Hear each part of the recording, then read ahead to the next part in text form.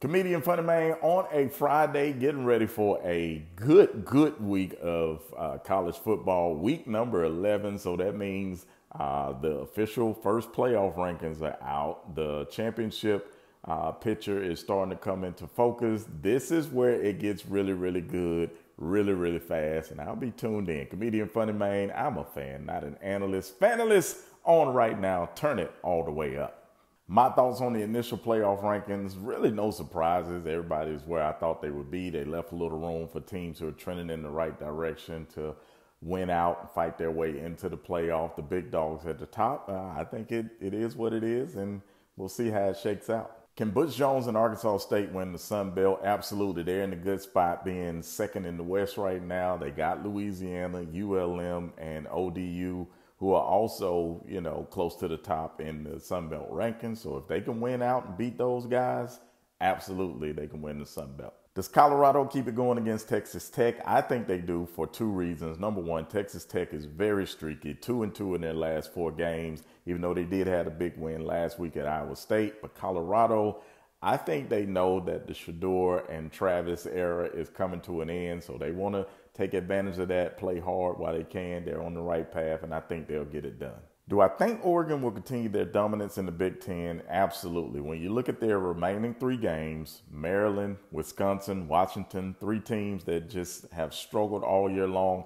I don't see any reason why the Ducks won't be undefeated in the Big Ten championship. Does Vandy keep the train rolling versus South Carolina? Listen, I have not given South Carolina their just due.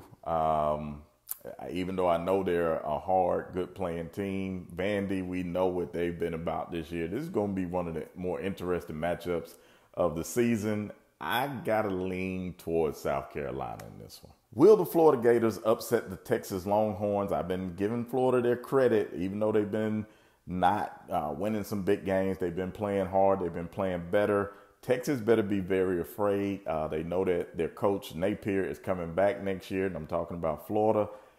Longhorns, I think it might be close, but I think Texas got enough to get over the hump and beat them. Could the Indiana Hoosiers find themselves in the 12-team playoff? Absolutely. This question will get answered over the next 2 weeks. They got Michigan tomorrow, and then they got Ohio State next week.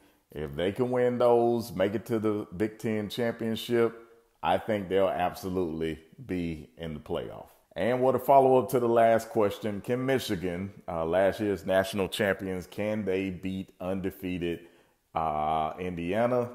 I don't think so. I just don't think Michigan is a team that can put together wins. It's going to be a close one, but IU, they just showing that they know how to get the dub, and I think they'll do it tomorrow. I think they're excited to play Michigan. What are Alabama's chances of beating LSU at home at night? Well, historically, they've been pretty good, as Bama usually does well in Baton Rouge, but LSU, both teams coming off a bye week. It is night. It is at home in Death Valley. LSU is going to have something to say. This is going to be a tough one because they're both playing for their playoff lives. So just look forward to some NFL caliber football being played Saturday night in Baton Rouge. And the number one question y'all have asked me this week, Ole Miss or Georgia? I just don't have faith in Ole Miss to get it done. To me, they're the Penn State of the SEC. They start off hot, then they get against the big boys, and they just kind of fall apart. Georgia just plays a brand of bully ball that just Ole Miss hasn't shown that they can match up with. So Ole Miss, prove me wrong, but right now I'm going with Georgia. If you want to get your questions in, I know you do. All you got to do is follow your boy on Instagram or Facebook. I'm telling you, I take these questions directly from my DM. So whatever you ask me, I'm going to pick the 10 best ones or the ones y'all most ask, and those are the ones that I'm going to answer every week. Comedian FunnyMaine, I'm a fan, not an analyst. I love talking football. FANalyst. Let's do it again next week.